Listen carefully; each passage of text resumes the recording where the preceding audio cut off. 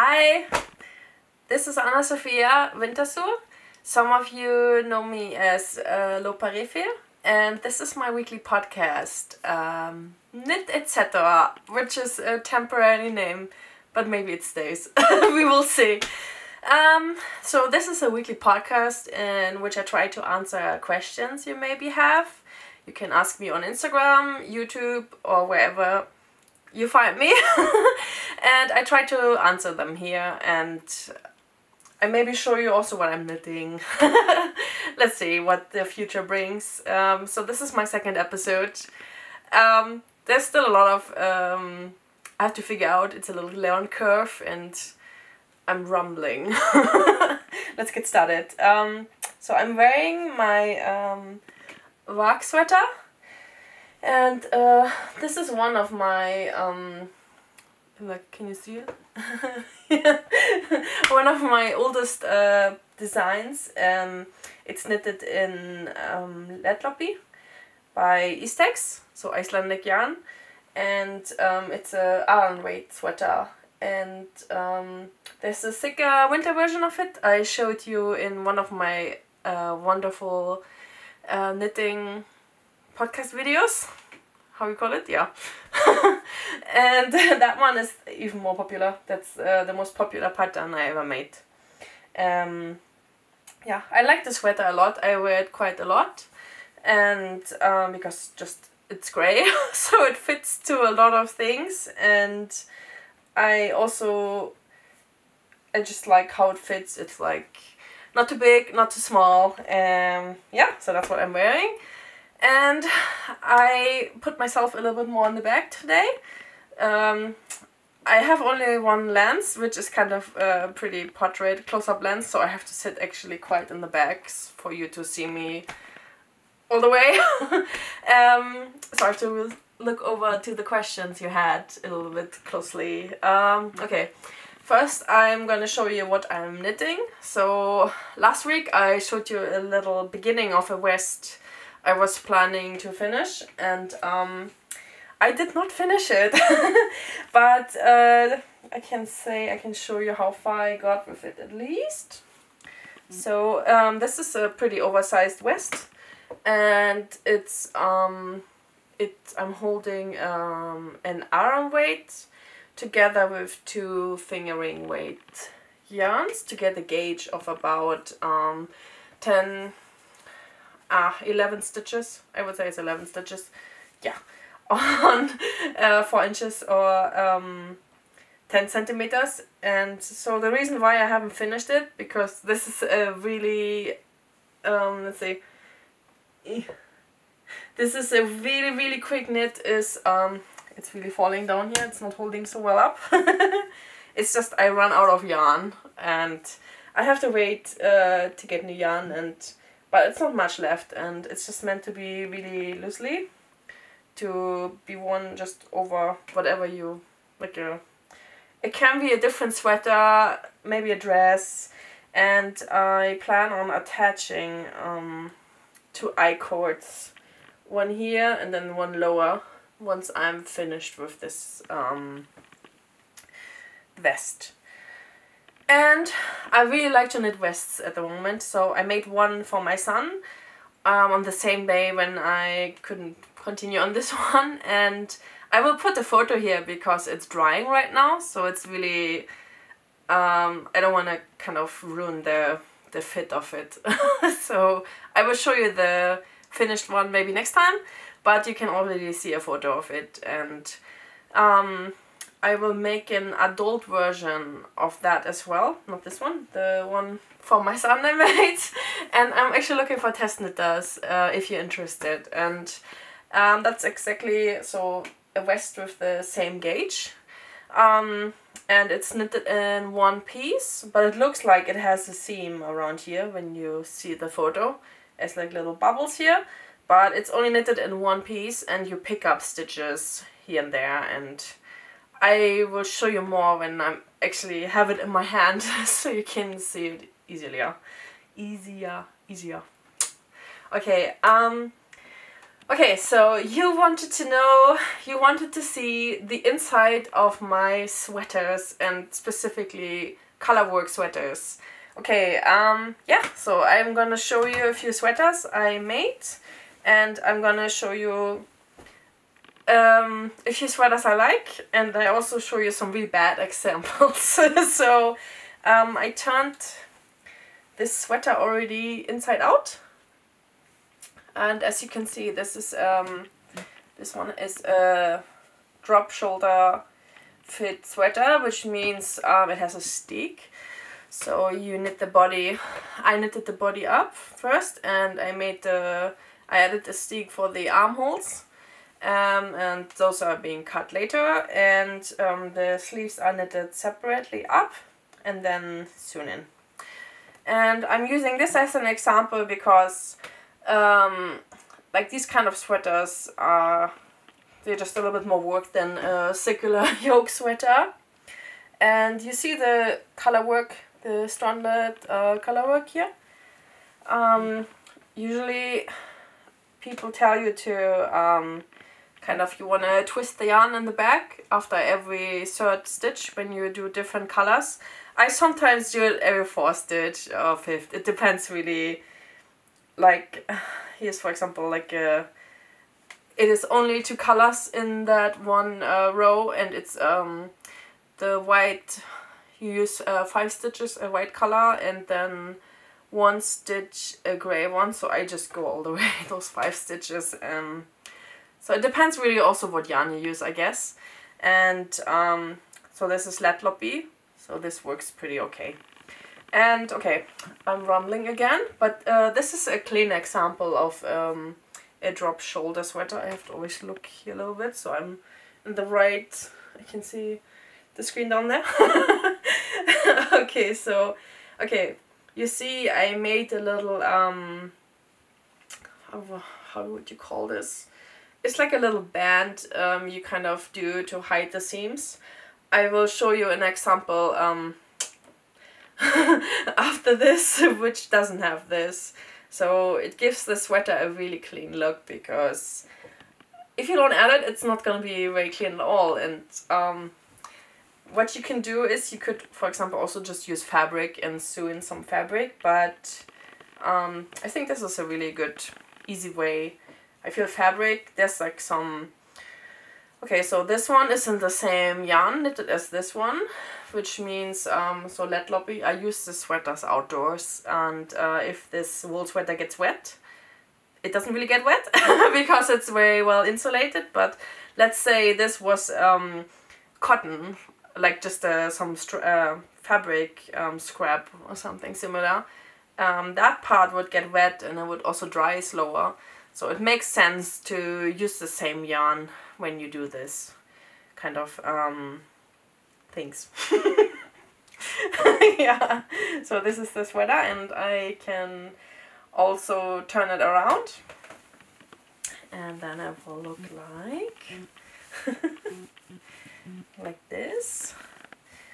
And this sweater is called the dog musher sweater, and it's also a quite old design, 2020, I think.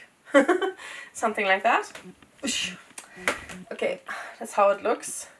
So you see a dog musher with a row of sled dogs and wolf heads and paws on top. So that is this one here. And now I'm gonna show you a bad example. And this is this sweater. So I made the sweater and I really wanted to wear it right away, and it's just, when I do those kind of things, it just means I'm not ever gonna fix, for example, the loose ends, which I'm gonna show you now, which are hanging at the bottom. And, oh god, here, this side looks pretty bad too.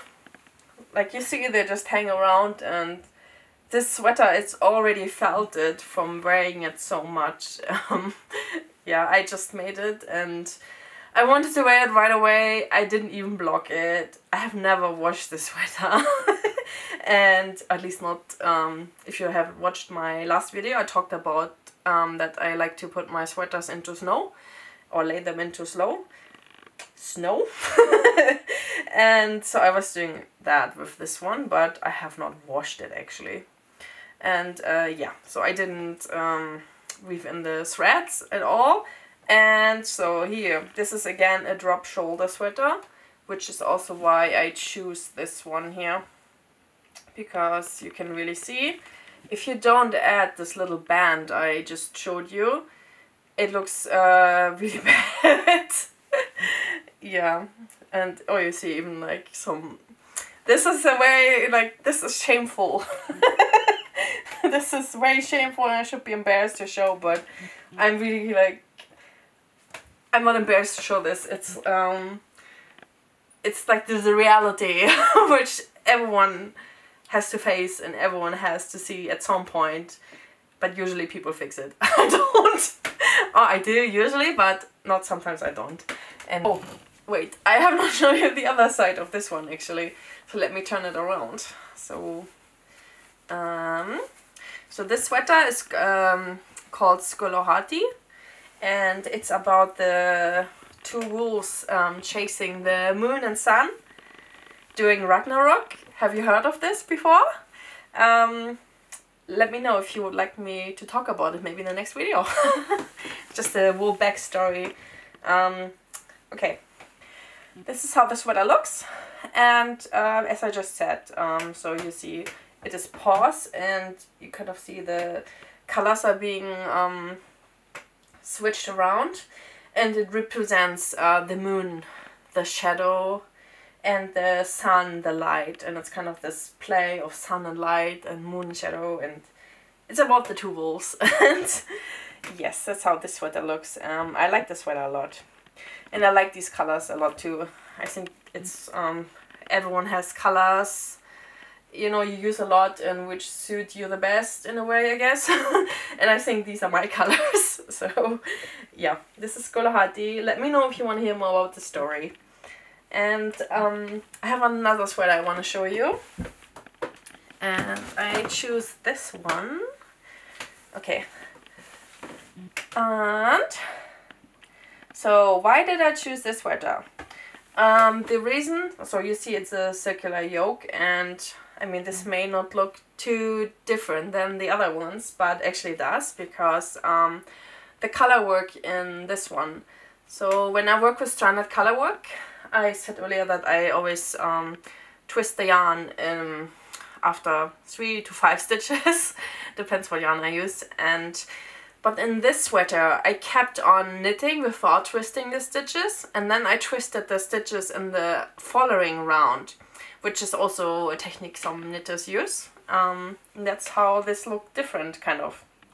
But yeah, so the outside, it is still the same, so it doesn't really matter, to be honest. It's just what you prefer, I guess, and I prefer the other technique. It was just I wanted to, when you knit for a designer or maybe just a knitter, you want to try around sometimes. And that's how this one looks, and the name is Soldier of Light, and it's also an older design I made quite a long time ago. Yeah. So much for that. I hope that was enough. I can show you more inside sweaters if you're interested in the future. But let me go to the next question. So, how to store yarn, you ask? If you see my background, so I like to have my yarn in shelves just to see it, but that's actually a really bad way to store it, so there's several reasons for that. I mean, probably the obvious one you have heard of is moss. You can just have moss and little nasty insects crawling into your beautiful yarn and destroying it, which is one reason why you shouldn't have it just lay around. And the second one is also, for example, the light will, if you see, like, if you have yarn at the window, the sun will actually bleach the yarn a little bit, so it's not, yeah, it's not really a good way to store it. The best way to store your yarn, it's not a really nice way. It doesn't really look good, but it is like this.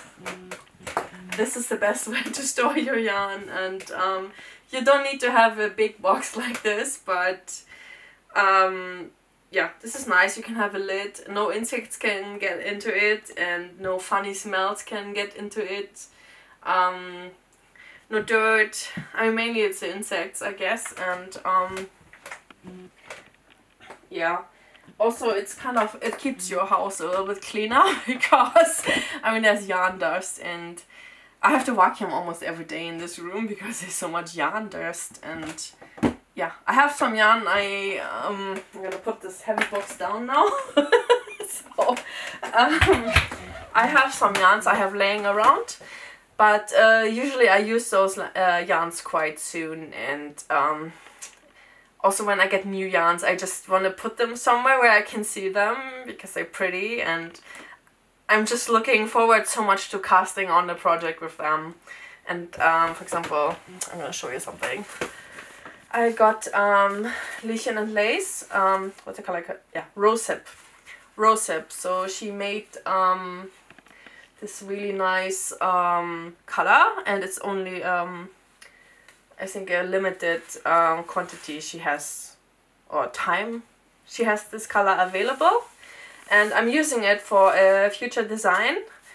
And yeah, so I have not started on casting on this project because I know I don't need to finish it until actually next year. So, but I really want to start working on it, and it's, yeah, I like to just look at the yarn laying around. I think it's really nice. Yeah, but so the best way is to just put it in boxes, plastic, airtight. That's the best way, even if it doesn't look so nice. Yeah, maybe have just the projects you're working on right now laying around and hide everything else. And okay, next question. A comfortable knitting position. Okay, I like to sit on the floor. It's really my favorite, and I usually would have my legs crossed, and I like, or I need to have my arms really, like I cannot sit in a chair, for example, for like an armchair. I feel it's kind of really, it might be the ADHD and Asperger, like it's just irritating. I just feel there's something in my way and I cannot move freely, and so I like to sit on the floor and cross my legs. And it's actually not really a healthy position because I lay forward a little bit so I can focus or like see what I'm doing. But that's a position I like, and I'm curious to hear what is your favorite place to knit. And yeah, maybe I can add that. One reason why I like to sit on the floor, it's something I kind of have always done, but also I used to work and live in Japan for over 7 years, and it's very common you sit on the floor. And over there I actually didn't really have like a dining table, which is like a regular sized table you would sit at like this. But I only had like a small table where you sit really on the floor. So I'm kind of used to it and I like it. You have much more space, especially when you knit with colors. You can, I think that's also a question you actually have. I'm gonna answer that one. When I knit with colors, how do I place them? So that's also a reason why I like to sit on the floor, because I can just place them as far as away of each other as possible and kind of have the thread come in my direction. And it kind of makes it easy to keep the colors separate and no detangling. Yeah, I need a lot of space when I'm knitting. Yeah, that's that question. And let me... Whew, I'm actually getting a bit warm here today. So I've been wearing this sweater outside today, but I think from the talking I get really warm. So I have to put this away. The next question. What software I use as a knitwear designer? Several ones, and I can recommend some if you're maybe new to knitting and you want to design your own pattern. But first I will tell you what I use.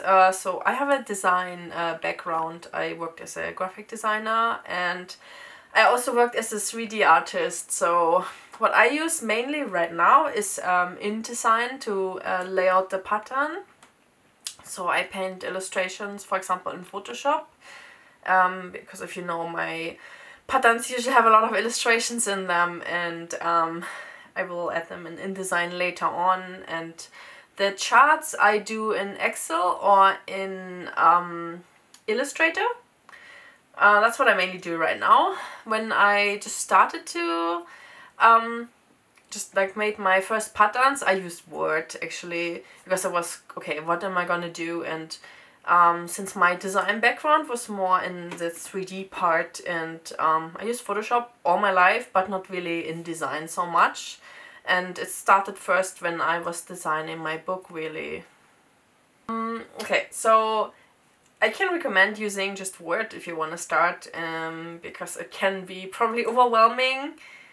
For me it's very natural because I've been using this for 15 years almost, this software, but it can be overwhelming if I want to be a knitwear designer, if you have this thought and okay, I'm going to learn how to use InDesign, and it's not just something little you learn really quick to do the like this. I mean, the layout of a knitting pattern is not that difficult, but make it easy on yourself and use Word, for example, or whatever you like. OpenOffice doesn't matter really, as long as you can add pictures to it if you want to, and text, you should be good.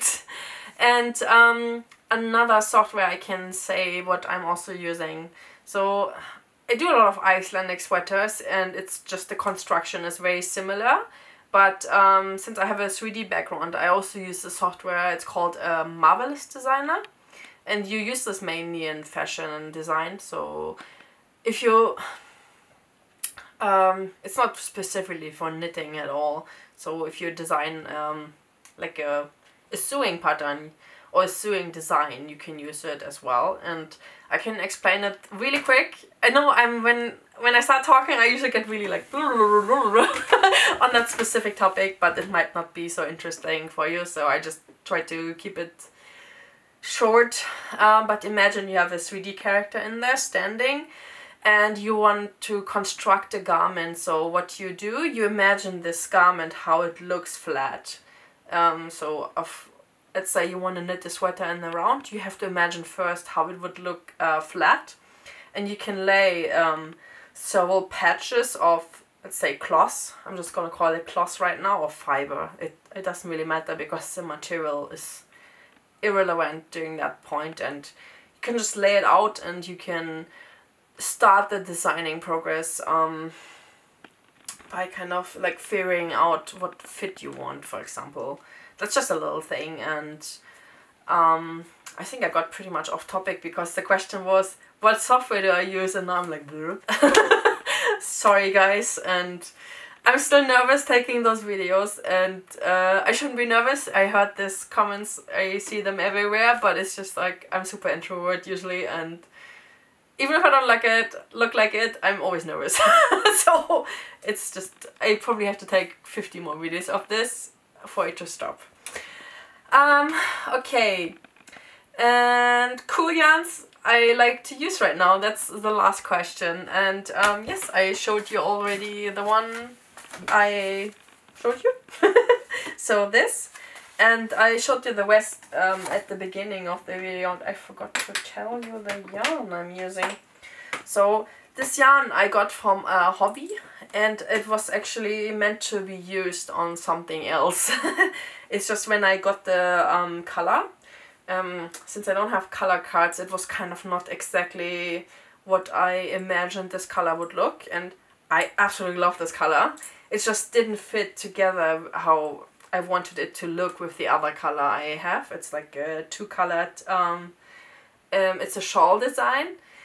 And I shared at some point on Instagram a reel where I'm showing you some 3 sketches of shawls, and it's one of them. But yeah, so this is Diablo with kid silk, and right now I think I have some kid silk in my box. Let's see if I can grab and get it. Let's see. Yeah, there we go. Yes, it's a different color. I really like this right now. I never used really mohair and all those like little fluffy things you can add, let's call it like that, before, but since I kind of started, I cannot stop anymore. It's like, oh, it makes a garment just so nice. Yeah, so it's for that. And let me think. I mean, I always have a project in Let Lobby on my needles, just always. And I will show you some more projects next week and have a test knit for you. And yeah. So I showed in the past in my wonderful knitting vlog as well as on Patreon this pair of mittens. And it is a Patreon exclusive design I made. And now I'm looking for test knitters for a vest version of this design. And so this sample was knitted in Brooklyn tweed and Let Lobby. Yes. And the vest I'm using Beirut by Rosa Poma. And so the design, it's a simple vest, as simple as color work can be. And the design, construction design is similar to traditional Fair Isle vests, and so it has a staking. So you should keep that in mind if you're interested. It has a staking you have to cut. And you have to cut on the arms, both sides obviously, as well as on the middle body, because it's all knitted in one piece and then cut. And a funny story about this yarn. So I'm not only using Beirut, but I'm also using leftovers for the other colors. So you can knit this in 2 colors, but I will be using all sorts of brown tones. Just it's all in kind of a color palette I've been thinking and dreaming about for a year now. So it's that. And I have a funny story to tell you about this yarn. Because this yarn was sponsored by Rosa Poma. And it was sponsored for a sweater in my upcoming book, coming out in less than 2 months, Knitwild. And yeah, so it was sponsored for that. And I also used it for that sweater, but when I got the yarn, I have 3 knitters who knit for me, and I get the yarn usually here. And then I send it to them, because it's just...